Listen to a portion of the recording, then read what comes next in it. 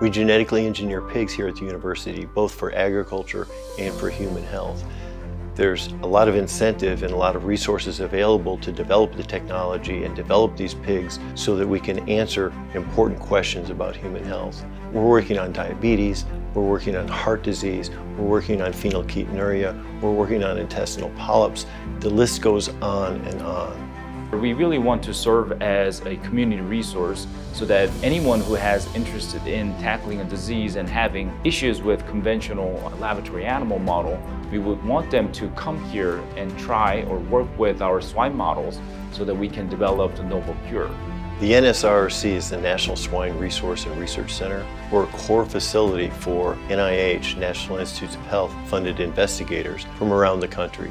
They come to us with their best ideas on which genetic modifications should be made in pigs to replicate human genetic disease, and we make those models. We want to be able to use those pigs to come up with treatments and therapies and to go in and invasively monitor development and progression of disease in a way that you can't do with a human. There's a lot of people who have great ideas but do not have access to the pigs or do not have access to the skills needed to genetically modify pigs. If there's a gene that can be modified or edited to create a biomedical model, we can typically get that done. It's the only animal facility that's funded by NIH. We have the largest infrastructure to support any activities using swine. Many places will handle only one models or two models. However, we deal with numerous number of pig models that we utilize for different purposes. Investigators contact the NSRRC for a variety of reasons, different disease models, biomedical models. They try to find an animal that's going to model the human disease. Sometimes mice do not provide the physiology that is similar enough to humans like a pig would. A great example is cystic fibrosis. Well, you can take the same mutation that occurs in humans and put it in mice and study mice, but they don't end up getting any of the symptoms of cystic fibrosis. We can take the mutation that occurs in humans and put it into pigs, and they get all the symptoms that are associated with cystic fibrosis. Therefore, the physician scientists can come up with treatments and cures that otherwise couldn't be discovered. For xenotransplantation, we work with experts at Emory and Mayo and Columbia and Harvard. So xenotransplantation is when you take an organ, tissue, or cell and transfer it from one species to another. In this case, we're referring to pig organs into humans. Mizzou has really led the way in many respects for xenotransplantation because for the organ not to be rejected, there's a specific mutation that we need to put into the pig. That genetic mutation was developed here at the University of Missouri. We had a collaborator in South Carolina, partial heart transplant. We heard the news late last year of baby Owen, who got his valves replaced, human to human, but they developed the technology using our pigs. The NSRRC is unique in that it is the only NIH-funded center in the United States that provides the service of providing pigs and anything pig-related to investigators on a discounted budget. The NIH provides a budget to us to cover salaries and things like that so that we can provide affordable pigs to those investigators.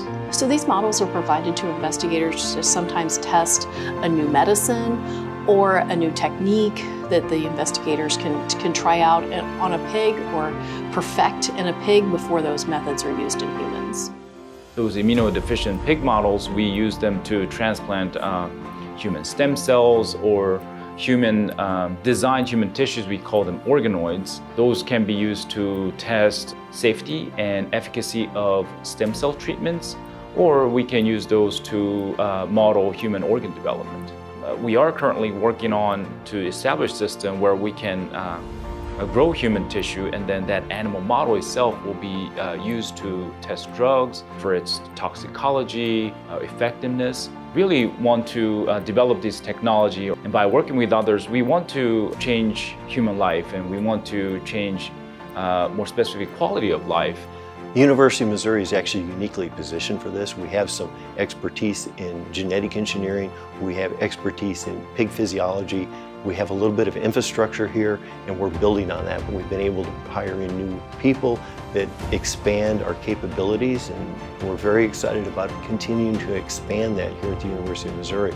We have the resources, we have the infrastructure, we're able to make some changes that will affect people's lives. There's a passion for the pigs, there's a passion for positive outcomes. We want each of those pigs to result in a positive impact on human lives, which it does. And so it's very exciting to see those results. You know, it's been years of work, and now we're starting to see those impact on human lives. All of the pigs that we've created and used in the past have culminated into some of these positive outcomes.